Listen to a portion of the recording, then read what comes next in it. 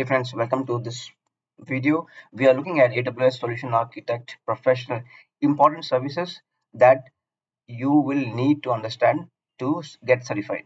In the previous video, I explained how many questions comes in the exam, what kind of high level areas that needs to be covered, how much of experience you need, what is out of scope, and so on. So if you have not yet subscribed, do so. It will help you with certifications. A lot of questions linked with this topic is in the cloud Ninja members area. Please subscribe, become a member. This is a very difficult certification, one of the most difficult certifications on AWS. Now these services are divided into multiple parts. The first part I'm covering is analytics. So these are the range of services you need to know. You need to know Athena, which is used to fire SQLs on different database. It's a data federation kind of solution. Then you need to know the real-time stuff, Kinesis, data streams, etc. You need to know QuickSight, which is a BI reporting tool. Then comes application integration. These are the important services where you need app flow, app sync, etc. Where you are working with the APIs. You also need to know SNS for sending emails, SQS for creating message queues, and step functions for orchestrating the entire set of flow. A surprise is blockchain service. So you will need to understand what does Amazon managed blockchain do for you. Now let's move to business applications. So there will be few questions on Alexa for business as well as SES, which is the email service, which you create a repository so that you have the customers listed there and you can keep automating the email service.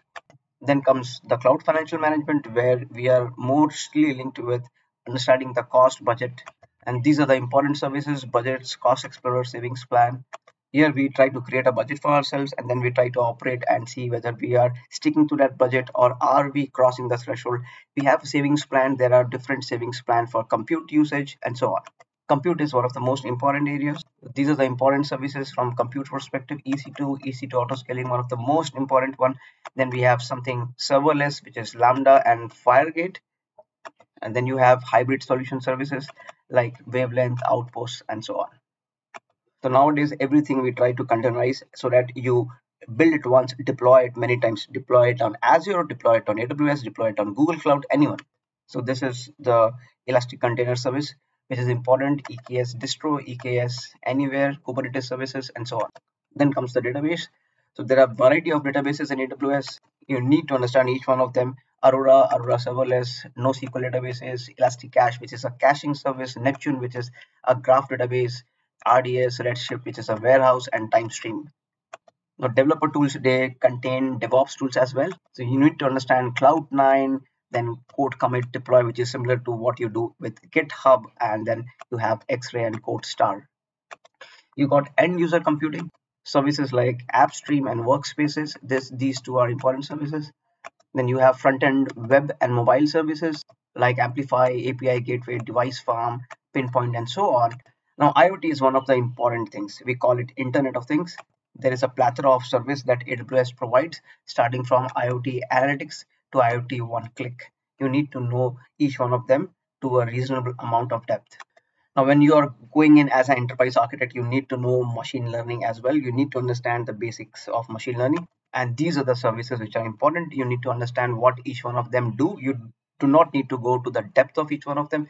But for example, SageMaker, you use it for using the models. You can use Poly, you can use Transcribe for speech to text transcription, you can use Kendra, and so on. Then comes the management and governance service, and there is a whole lot of range of services here, start going from Proton, the service quotas, trusted advisor, well architected tool, to monitoring services like CloudWatch logs, compute optimizer to understand how you can effectively use your compute layers, and so on. Then you have some media services like Elastic Transcoder, Kinesis video streams. One of the important areas when you go to work for clients is that they want to migrate their databases, they want to transfer their data to cloud from their on-premises environment. So you need to understand what kind of migration service you need to use, what kind of discovery service you need to use, how the data will be synced between on-prem and AWS cloud, transfer family and snow family to move your data, to transfer your data, perform a one-time transfer of data to AWS cloud using Snow devices. So we discussed a lot of things, but we did not discuss networking and content delivery. So you got to understand what CloudFront is, how you perform load balancing using ELBs, transit gateways, VPCs, VPN, Route 53 for routing the services, and so on. Now, security is one of the most important things. You need to understand how the identity and compliance work. So you need to understand what KMS is, where you store the keys for encryption. You need to understand Cloud HSM, where you can store the keys at a hardware level artifacts, where you have all the compliance documents stored, certificate manager, where you keep your certificates from a encryption in transit perspective, guard duty, and so on. You also need to understand Macy, where you can scan the documents and understand which documents have PII information. You have Shield for DDoS attacks and SQL injections. You have firewalls and so on. Last but not the least, let us understand what kind of storage services you need to know.